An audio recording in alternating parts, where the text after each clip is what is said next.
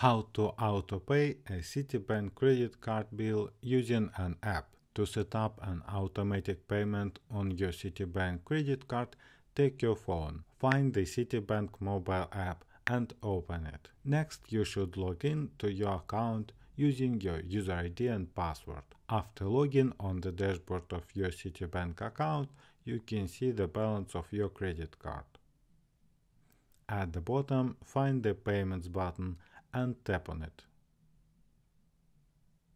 On the Payments and Transfer screen, tap Manage AutoPay. On the Manage AutoPay screen, tap Set up AutoPay now. On the next screen, choose how much you want to pay. It can be a minimum payment due that helps you to avoid late payment fees. The last statement balance allows you to avoid paying interest.